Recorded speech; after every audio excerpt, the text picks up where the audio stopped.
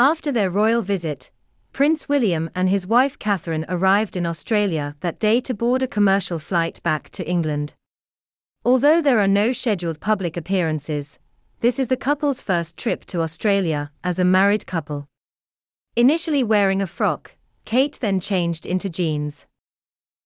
Kate changed at the airport into her usual pair of skinny jeans for the subsequent journey. She accessorized with a colorful tempelé scarf in the lotus leopard print, $385, and a white jumper cardigan.